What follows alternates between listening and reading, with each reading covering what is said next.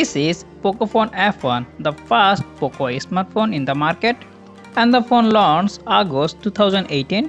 And today in this video I am going to review after 4 years this phone is still worth it in 2022. Find out in this video. I am SHADAT'S from SHADAT'S Dayout. So guys, start the video. Starting with the phone design and the build quality. So when it comes to design, I think Poco did a great job. I really like this phone looks and fit my hands. And the smartphone built with Google Glass in the front, plastic back with plastic frame. So overall the smartphone build quality is average quality. The PocoPhone F1 have a good quality 6.18 inch 60Hz IPS LCD display with a resolution 1080 into 2246 pixel with 403 ppi density, and this is 82.2 skin to body ratio. So overall the PocoPhone F1 display is good. Now let's talk about the phone processor and the OS. Right now the smartphone running MIUI 12.0.3.0 with Android 10. The smartphone comes with Snapdragon 845 CPU using octa-core 4x2.8 GHz GPU using Adreno 630, and this is 6GB RAM with UFS 2.1.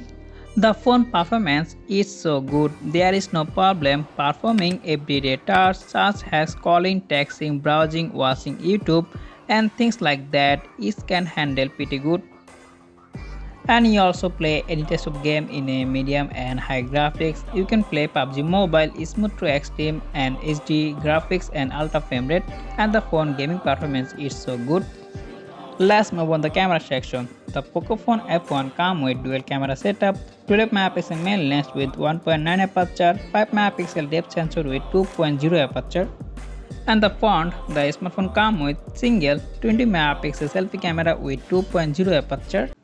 Main camera you can record highest 4K 30fps video, and you also record 1080, 30, 60, 120 fps, 240 fps video with EIS, and you also record 720p 960 fps super slow-mo video, and the phone video quality is so good. So now talk about the phone picture quality. The phone picture quality is so good. You can take a better picture in a daylight. All the photo you can get pretty much good photo with a lot of details and sharpness. And the smartphone also comes with dedicated night mode, so at the same time you also take a better photo in a night. So now talk about the phone security. The smartphone comes with fingerprint scanner and face unlock. Both one is very fast and secure.